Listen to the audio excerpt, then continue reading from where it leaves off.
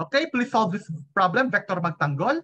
A vector is given by a vector is 2.20 I hat minus 1.32 j hat. What is the magnitude and direction of this vector? So I'll be giving you maybe 2 minutes to solve this, and we'll explain the solution after. Okay, 2 minutes have elapsed, so let's solve this problem. So a vector is given by A is 2.20 I hat minus 1.32 j hat. What is the magnitude and direction of this vector? So, paano hanapin yung magnitude? So this is ganyan. Paano hanapin yung magnitude? Ano lang gagawin? You just use your Pythagorean theorem. So AX is just 2.20, and then AY is just minus 1.32. So when you do that, you get square root of 2.20 quantity squared plus minus 1.32 quantity squared. And when you do that, this means, please check your calculator work. A should be about 2.57. Tama? Tama ba? Tama? Yes. Tama. Yes, sir. Okay. Yes, Nice. So, what about the direction? Ito na. The direction is what? So, first things first, we ignore the sign of 2.20 and 1.32. So, ano mangyayari? So, hanapin muna natin si related acute angle, phi, which is just arctangent ni 1. Alin dito yung AY? AY is 1.32, but we ignore the sign. So, we have 1.32 over 2.20. And then when we solve that, anong lalabas? Anong lalabas dyan? Anong lalabas? 30.96 po. Yes, 30.96 degrees. Pero note, ito, hindi pa to yung actual na angle with respect to positive x. Kasi this is just the related acute angle. The question now is, what is the actual angle? Remember, we go back to the vector. This is our vector. And nasang quadrant yung vector na yan? 4.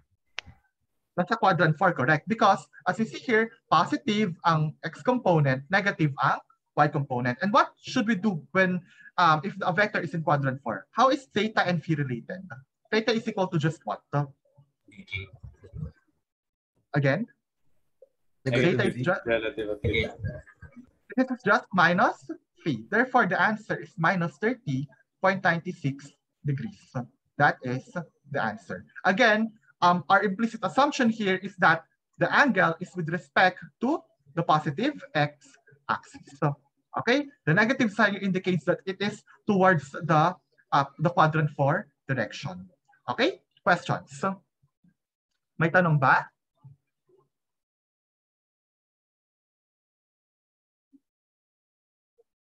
So, here are some references. Question? Do you have a question? Yes po. Question po regarding Nice. sa angle. So, for convention lang po ba yung ginagawa natin na negative 30.96 na lang? Kasi diba pwede rin po siyang isay na 360 minus 30.96. Yes, that's another way to express for your quadrant 4. My main reason why I'm just negating it para less yung computation. Kasi for example, magkamali ka ng input ng 360 degrees, edi mali na sagot mo. Unlike just write a negative sign there and you're done. They're both accepted, nonetheless. So, okay lang naman yun. Okay? Okay pa, thank you. Gets mo yung rational. You can always do 360 minus 30. That's fine. The answer is about 330 degrees. But the question now is, paano pag nagkamali ka ng 360 sa calculator input mo, di ba? Hindi mali na yung sagot mo. Okay. Did I answer your question? Yes po. Thank you po. Okay, thank you. So here are some references and further reading. If you want a more in-depth discussion on the equivalence of your list, arrow, and column vector, 3 Blue 1 Brown has a good video on that. I really suggest his Essence of Linear Algebra series. It's a really good book. A formal discussion, as I said before, as I said at the first part of this lecture, vectors being quantities or objects with magnitude and direction, it's only a description, not a definition. There's a more formal definition of what vectors are. Arfken has a good introduction on that. Of course, our main reference, Young and Friedman and Rice University books, and you have your Physics 71 lectures. Okay, so are there any questions for this lecture? May mga tanong ba?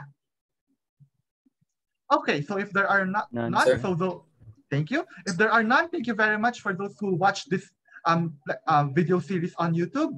And have a nice day. Bye-bye. Thank you po. Thank you, sir. Thank you, sir.